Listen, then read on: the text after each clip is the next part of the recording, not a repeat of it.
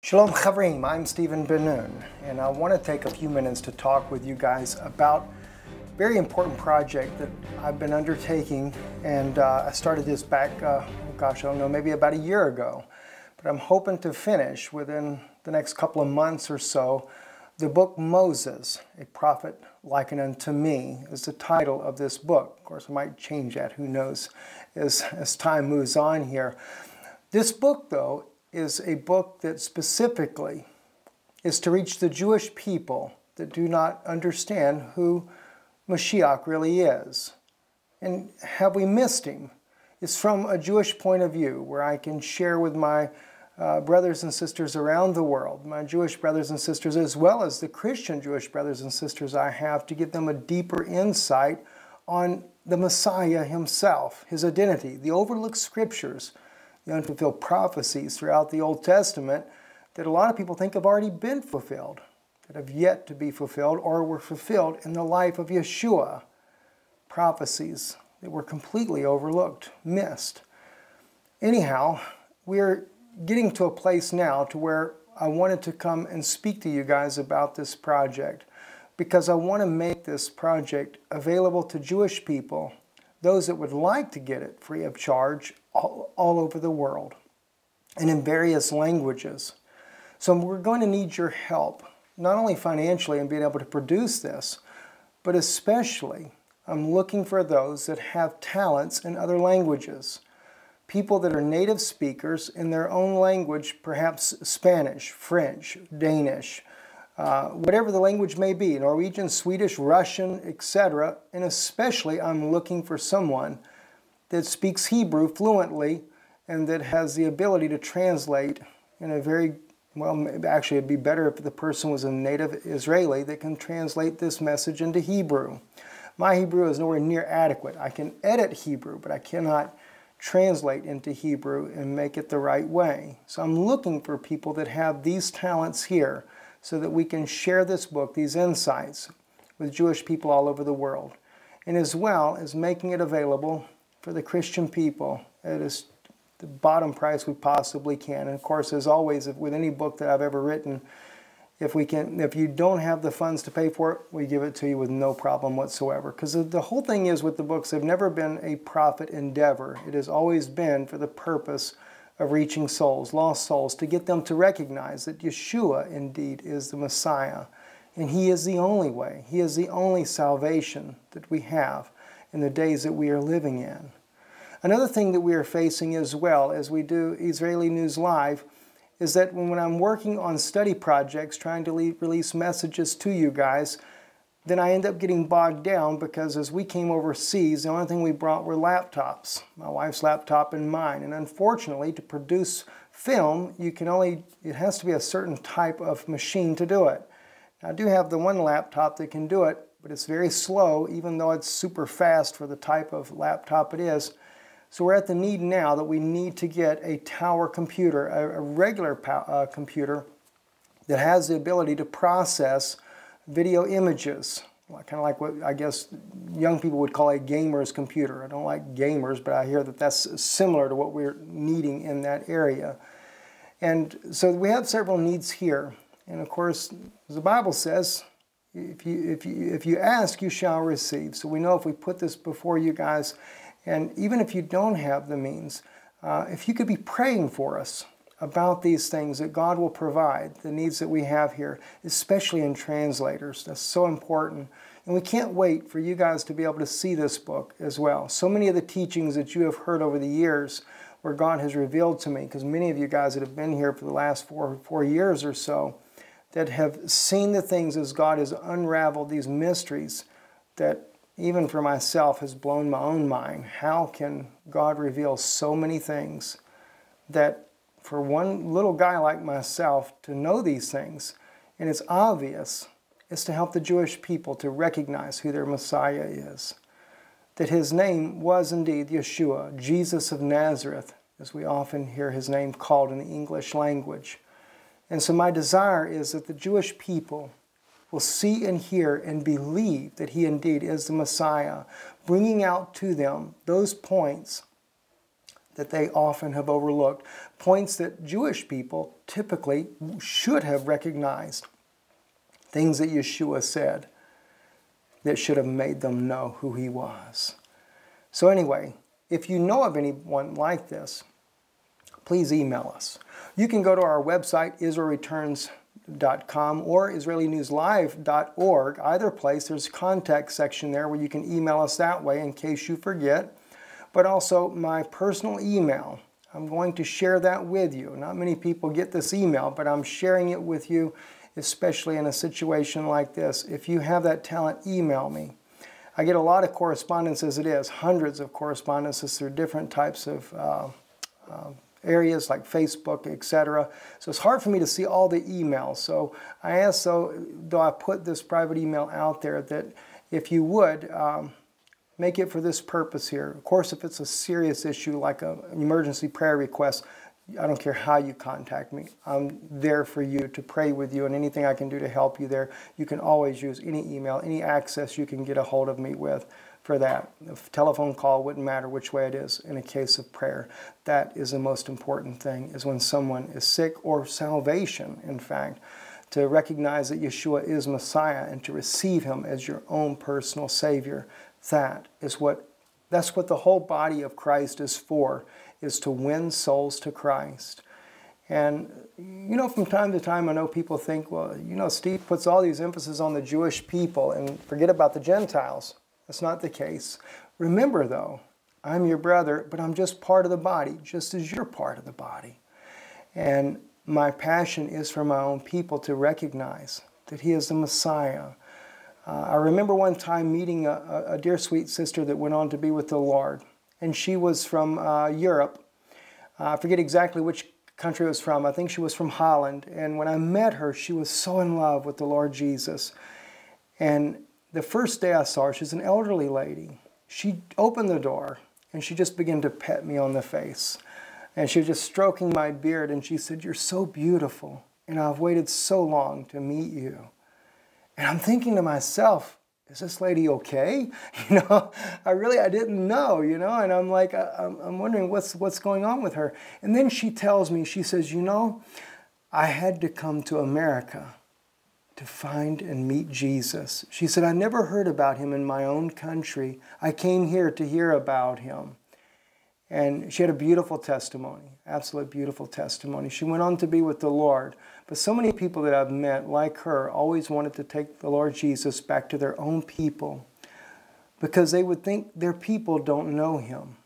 Much like my wife, she so much wanted her own people in her home country, Slovakia, to know about Yeshua, to know that Jesus truly was the true salvation, because she said to me, in her home country, they're all Catholics, either Catholics or Jehovah's Witnesses, which I even hate that. I think the J Witnesses is better, kind of like the way Tovia Singer calls them, J Witnesses. But that's about all they have in that country. And no doubt God judges from the heart. I believe that. But could you imagine living in a country like that and never truly having a genuine relationship with the Lord? It's very tough. But she had such a desire when she came to know Yeshua as her own Savior to take the gospel back to her people. And it's the same for me. And that's what it is. That's what you see. When you see me talking about the Jewish people a lot, it's because there's a passion in my heart for my own kindred, the people that I am born of, to know that Yeshua indeed is the Messiah. I want them to know what God has been so kind to reveal to you as a Gentile people. And often when you hear me say things like the Christian Bible or the Jewish Bible, it's not to separate, but the thing is I always try to keep in mind, like Paul said, he became all things saving that he might win some. And so I do the same for them. If I were to say the New Testament, even though I call the Jewish Bible or the Tanakh, then they would automatically think that I'm putting them down. If I say that the New Testament is the New Testament, which I do believe it is, no doubt about it, it's the New Covenant. For them, though, they might not listen. And I really want to gain their heart. I want them to recognize that Yeshua indeed was the Messiah. And so my heart is passionate for my people. And I am surrounded by the most amazing Christian friends that a person could ever have. Literally thousands of you guys are right there with me. And you've been a part of this ministry. And it's your love and your kindness that is making these things possible. For us to take the gospel, not only to my own people, but even to share it with my wife's people. And even there's other places we haven't told you much about yet because we're kind of in the middle of our passport documentation, some verification things that we're doing now. But we're planning on traveling quite extensively, including into Russia, to Moscow, and other places to try to share the gospel everywhere we can. It's one of the reasons why this book is very important to me. Moses, a prophet likened unto me. Because there's Jewish people everywhere, not to mention, what about the Gentile people that don't know Yeshua either? For me, anywhere I'm at, every soul matters, especially in the hour we're in. This is why you don't want to ever pass up the slightest person, whether it be someone at the cash register in the grocery store, or if it's someone, you go to dinner or something and you have a waiter or waitress there, share with them the love of Yeshua. Let them know that Jesus Christ still lives. And He longs for that relationship with them. It's the most important thing you can do, especially in the hour you're living in. I don't believe in pushing myself on people, but I do look to see if a door will open. Sometimes you can just bring up an odd subject with them. You don't have to necessarily just up and say, oh, by the way, do you know that Jesus is the Lord? You can do it very subtly, especially, when you're out somewhere publicly and it's a stranger, say, gosh, isn't it crazy the way things are going on? The earthquakes everywhere. It's like, you think we're in an apocalypse. There it goes again. I have to thank that brother that sent me how to say the word apocalyptic. So I'm still practicing that. But anyway, you can tell them, it's just strange the way it is. And normally they'll respond back, especially if they're not expecting you to talk about the Lord. But it's the time to talk to the people about the Lord. It's really sad. Most countries in the European area here, over in Europe, it's amazing. They hardly know who the Lord is. It is really a Roman Empire revived. And I know that we may have differences, some of us that are even faithful listeners here that might disagree with me on the Antichrist, or, they'd say, well, the Pope is a false prophet, but not the Antichrist, things of that nature there. Actually, I haven't answered that one for you yet, but I'll get into that one there as well. But, things like that are so minor in the gospel, in the scheme of things. It doesn't really matter which one he is or he isn't. None of that really matters. What matters is if you really know that Yeshua is your Savior. That's what matters. All these other things here, well, we're just kind of injecting our thoughts, what we think is right, trying to help people along the way, especially if it's a matter of their soul, in the case of people being trapped in the Catholic Church. And I'm sure we know that there's good people in the Catholic Church. If God said in His Word, come out of her, my people, and be not partakers of her sins and her plagues, then surely His people are there. And it's worth warning them. I know myself, I have family that are actually Catholics, extended through my stepdad's family.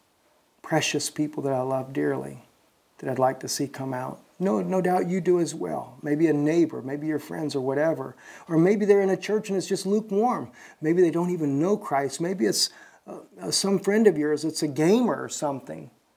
Something, let me share something with you real quick. And I know it's kind of off subject. I just kind of did this haphazardly, this video here, but I think it's for a good purpose.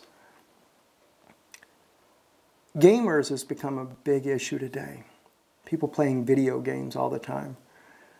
And I had a conversation recently with a young man about video games. And I shared with him something that I thought would help him. It might be something you could share with people that do games as well. And I said, what happens is Satan is a thief. I said, and what he wants to do is rob you of your time. That's what Satan likes to do. He's a thief and a robber. It doesn't have to be video games either. It could be anything. It could be men playing golf or magazines or movies or television or whatever the case may be. Satan is a thief. And what he does, I see it mostly, though, people that are into video games, though, because they will spend hours, amazing hours, in doing video games. And they don't realize, even though, let's say the video game's not that bad. I mean, there's some that probably are not that bad. They're not violent. They're not this or that, you know. They just seem to be, okay. You know, maybe it's a simulator game or something. Someone likes to do flight simulators or something like that. Well, when you see that it's robbing you of your time, then you know it's not of God. Because see, Satan doesn't, what he wants to do is rob you of your time that you would spend in prayer, the time you would spend with the Lord, time that you would spend reading your Bible. And I know a lot of times the people, if you were to ask them, and I've asked before, you know, people that actually do the video games 12, 13 hours in a day, and I've actually asked the question, do you love the Lord? Oh, yeah, sure, I love the Lord. And so I took this one young man, and I asked him that question. I shared with him. I said, don't let Satan, I said, because I knew the young man personally anyway, and I told him, I said, I know that you love the Lord. I said, but Satan is robbing you. Because what happens is, what people don't realize, in another dimension from what we're in now, you have the Holy Spirit and you have the evil spirits.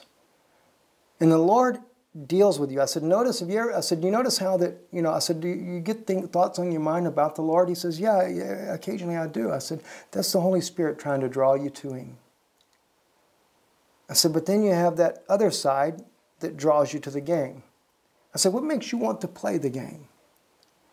They said, well, you know, it's just cool, man. I said, exactly.